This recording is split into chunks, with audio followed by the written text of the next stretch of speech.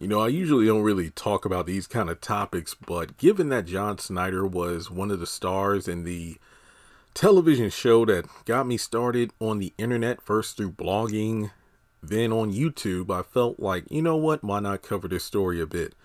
Now, as you all know, at the Super Bowl, it was announced that Beyonce was going to drop a new album, Renaissance Act 2, I believe. And a lot of people were speculating, wait a minute, why is Beyonce rocking like a country cowgirl look? I believe she wore this the week prior to the Super Bowl at the Grammys. And then she even dropped two songs, which I haven't listened to them myself yet, but they're the country genre.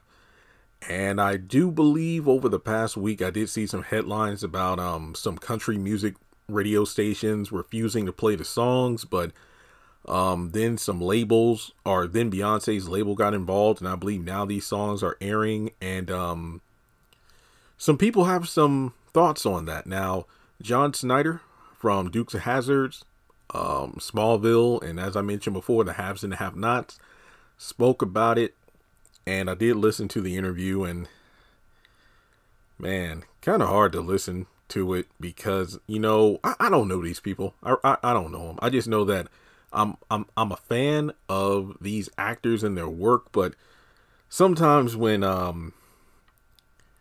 you learn more about the person and their thoughts on certain things, it becomes slightly difficult to, or a bit difficult to separate like the artist from their work.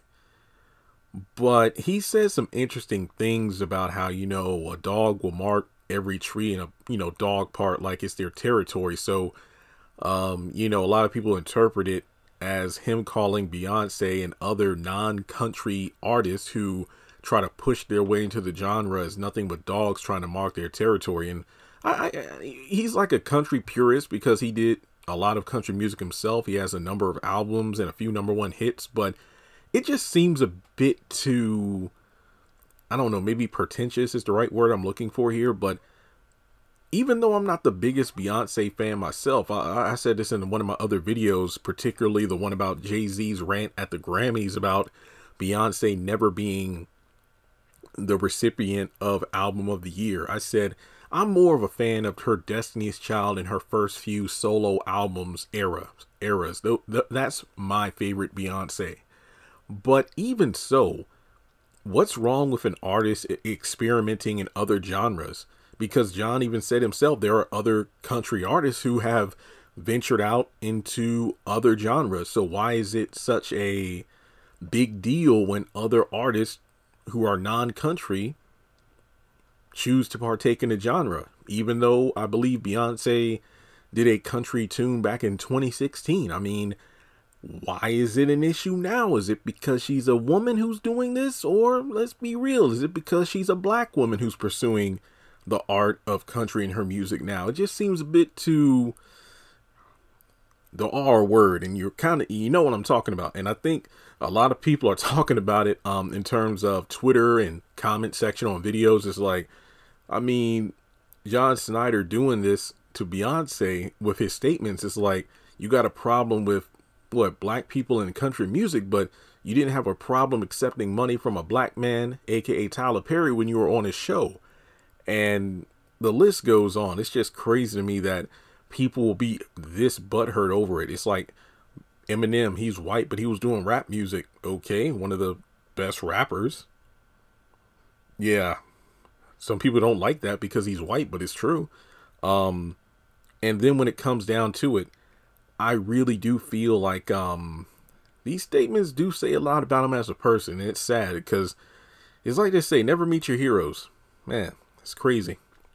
But I mean, who's the gatekeeper on who can and can't do country music? I mean, is it a problem because she's choosing to do the country music genre, or the problem that you all know for a fact that her one or two songs that she's dropped is going to be more valuable than some of these country artists' whole, you know, collection of music, their entire masters or their whole catalog? So let me know your thoughts in the comment section below. I mean, Taylor Swift was country, and now look at her. She switched to pop, and now she's the biggest thing on the planet since, you know, the last big artist. No, I'm not saying Michael Jackson, but She's literally like the top, just artist, musical act in the world right now. And she was country. So why is it that another one of the top musical acts from another genre is coming into country? It's just crazy to me that people feel like they can dictate who can't partake in a particular genre. So if you don't like the music, then just don't listen to it. Like I said, I'll give the music a chance. Like, I'll listen to these songs here when I choose to do it. I'm not rushing out to listen to them, but I've seen enough reels while I've been scrolling that I've heard at least the chorus of it. But yeah, it's just crazy to me that these gatekeepers think they can tell people what they can and can't do. And like somebody said in the comments, yeah, I can't wait until Beyonce sweeps at the Country Music Awards. That's going to be crazy. But let me know your thoughts in the comment section below about John Schneider's comments. Like and subscribe, and I'll catch you in the next video.